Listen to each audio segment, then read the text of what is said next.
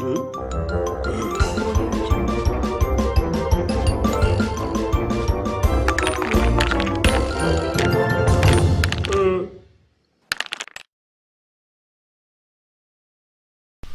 இருக்க எல்லா பொருளுமே சூப்பர் ஆஃபர்ல இருக்கு. லிங்க் கீழ இருக்க டிஸ்கிரிப்ஷன் பாக்ஸ்ல இருக்கு. மிஸ் பண்ணாம வாங்கி என்ஜாய் பண்ணுங்க. சிறையை விட்டு வெளியில போய் ஷாப்பிங்லாம் செஞ்சுட்டு சசிகலா சொகுசா வாழ்ந்துகிட்டு இருக்கிறாங்க அப்படின்ற மாதிரியான வீடியோ நேற்று சமூக வலைதளங்கள்ல வைரலா பரவிக்கிட்டு இருந்துச்சு. அந்த வீடியோ உண்மைதான் அப்படின்றது தெரிய வந்ததுக்கு அப்புறமா பெங்களூர் சிறையோட தலைமை கண்காணிப்பாளர் நிகாம் பிரகாஷ் அம்ரித் அவரை இடம் மாற்றம் செஞ்சுட்டாங்க. சொத்து குவிப்பு வழக்கில் 4 வருஷம் சிறை தண்டனை பெங்களூர் சிறையில் அனுபவிச்சுக்கிட்டு வராங்க சசிகலா.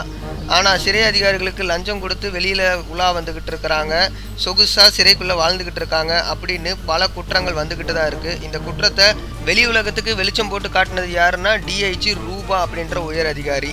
இந்த விவகாரம் பெரும் புயலை கிளப்பியிருக்கு. இது தொடர்பான வீடியோ பதிவு வெளியாயிருக்கு. இது தொடர்பாக ஓய்வு பெற்ற அதிகாரி வினய்குமார் தலைமையில் கர்நாடக அரசு ஒரு பெரிய விசாரணை குழு அமைச்சு என்னெல்லாம் நடக்குது அப்படின்னு பார்த்துக்கிட்டு இருக்காங்க.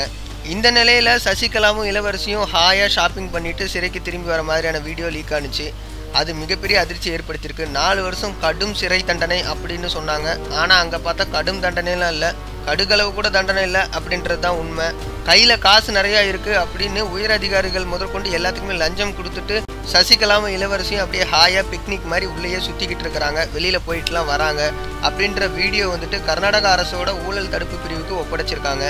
அது மட்டும் கிடையாது, சசிகலா சிறையில் சொகுசாக தான் இருக்காங்க அப்படின்றதுக்கான 74 ஆதாரங்களை டிஐஜி ரூபா ஊழல் தடுப்பு சட்டத்துக்கு கொடுத்துருக்காங்க. இது மாதிரியான சொகுசான வாழ்க்கைனா யாருனாலும் ஜெயிலுக்குள்ளே போயிட்டு வரலாம் அப்படின்ற அளவுக்கு போயிடுச்சு. முடி வளர்ந்தா மொட்டை, மணி அடித்தா சோறு, இதுதான் ஜெயில் வாழ்க்கை அப்படின்றத நம்ம பார்த்துருப்போம். ஆனால் ஷாப்பிங்கெல்லாம் விட்டுட்டு வெளியில் போய் ஹாயாக சுற்றிட்டு மறுபடியும் வர மாதிரியான கர்நாடகாவில் இருக்கிற இந்த சிறை கண்டிப்பாக கின்னஸ் புக்கில் போட்டே ஆகணும்.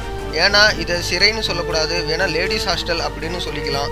தண்டனைகள் அதிகமானாதான் குற்றங்கள் குறைக்கப்படும் அப்படின்றது கரெக்டு. ஆனால் இங்கே செஞ்ச குற்றத்துக்கான தண்டனை கொஞ்சம் கூட கிடைக்கல. அந்த காலத்தில் சொன்ன மாதிரி பணம் பத்தும் செய்யும் அப்படின்றது இவங்களோட வாழ்க்கையில் சரியாக தான் இருக்குது. சசிகலாவை பற்றியும் சசிகலா இருக்கிற அந்த சசிகலா இருக்கிற அந்த ஹாஸ்டலை பற்றின உங்களோட கருத்துக்களை கீழே உள்ள கமெண்ட் பாக்ஸில் மறக்காமல் தெரிவிங்க.